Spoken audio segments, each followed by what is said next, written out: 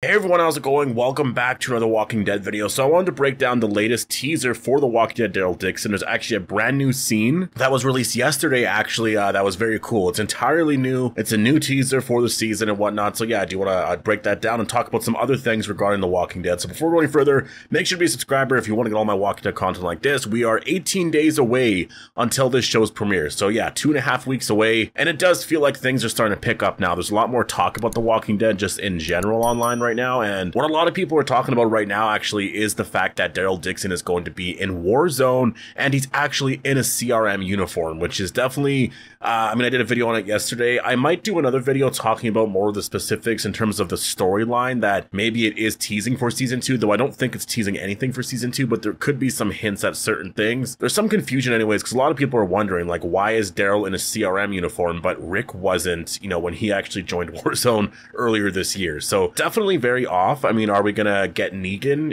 like when he actually shows up, or is likely going to show up in Warzone anyways? I'm assuming anyways, right? Because Rick and Michonne did right before The Ones Who Live aired, and I'm assuming that, because Daryl is right before Daryl Dixon season 2 is airing, that Negan is also gonna show up at some point, in February or March, like just before Dead City premieres. Though I think Dead City is gonna be premiering in March, with a lot of the promotion happening in February, but obviously it could be in February as well, because The Ones Who Live aired at that point there. And remember, Dead City is gonna be like 8 episodes long as well, so that's 2 months long, which is going to be really awesome. And we're going to see Negan with his jacket and Lucille, so yeah, definitely very exciting there. But yeah, a lot of the talk right now is about Daryl with the CRM uniform, which also is related to something else that I want to talk about in a video. I'll probably combine it with that as well, which is The Ones Who Live and a possible season 2, because there's a lot of talk about a season 2 right now, because obviously a lot of people got the Blu-rays yesterday. The Blu-ray was officially released yesterday, and I saw that on X, actually, Dalton Ross, who obviously does a lot of the interviews and whatnot with Entertainment Weekly, or at least I've seen him moderate some panels and whatnot for The Walking Dead. And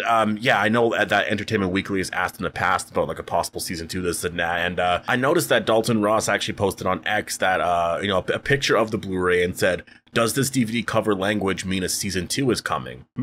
Because it says The Walking Dead, The Ones Who Live season 1, which I will say, it's very interesting because Tales of the Walking Dead was released on Blu-ray or DVD or whatever, and there's no season 1 attached to it. So the fact that they actually put season 1 here is very interesting, because I do think that AMC is likely open to the possibility of doing a season 2. I think they're all wanting to do it. I don't know what's going on with The Ones Who Live, honestly, because I know that Denai Guerrera even said something recently about, the possibility of a future story, or she didn't say anything. Like, they asked her about the possibility of returning as Michonne, or could we see Rick and Michonne at some point in the future, and she said, I cannot say anything, I cannot say anything, I can't, or something like that. I'm paraphrasing, but it was basically something like that, which is really interesting that she couldn't say anything about it, right? So she obviously knows something, because she was asked about Marvel before that, and she actually said that she doesn't know anything, and she's hoping that she can return to Marvel at some point. So she definitely knows a lot more about where The Ones Who Live is in terms of doing a season 2, or if it's a new series, or what it's going to be.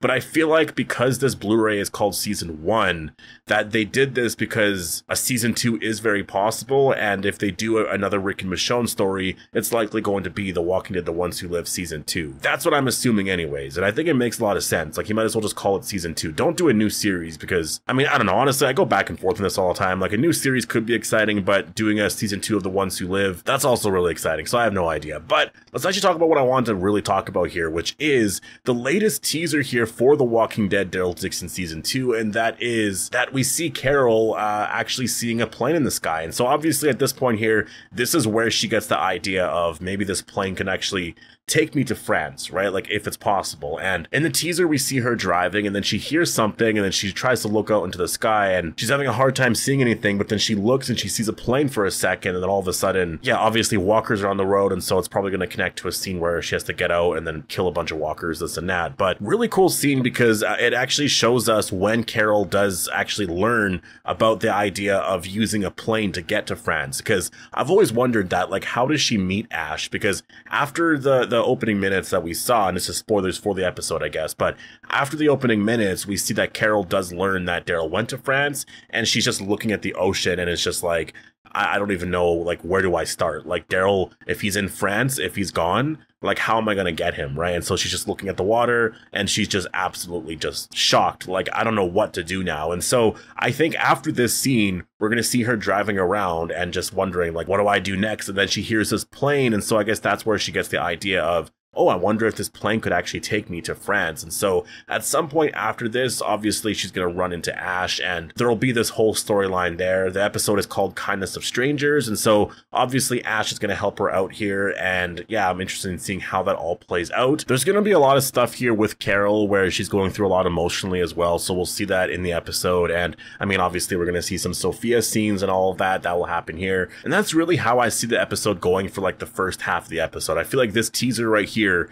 showed us what happens in the first half. Like, obviously we haven't really seen everything entirely, but we know generally what's going to be happening with Carol's story, right? Like, she's going to be going to that mechanic shop looking for Daryl, and then obviously she learns that he's in France, and at that point she's going to go for a drive, and then she hears the plane. At some point after this, I'm sure she's going to travel in that direction, eventually finding where Ash lives, and then I guess ask, can you fly me to France, basically, right? I think is going to be what the actual story is here. I still think Ash is likely going to die in episode 1. I don't think he's going to be a character for too long in this season, just because, I mean, a lot of the footage of Carol later on has her alone, and so I just think that it makes a lot of sense that, you know, Ash is likely going to die at some point very early on here. I'm guessing in episode 1 at the very end, and it's going to be one of those things where the episode ends tragically, I guess, where maybe he dies at the very end of the episode, and Carol thanks him, basically, because obviously the kindness of strangers, right? Like, if it wasn't for him, she wouldn't be in France right now. I think that's likely what the story is going to be here, because I'm just also thinking in terms of how the filming process would be done. I mean, obviously, in terms of hiring, you know, an actor,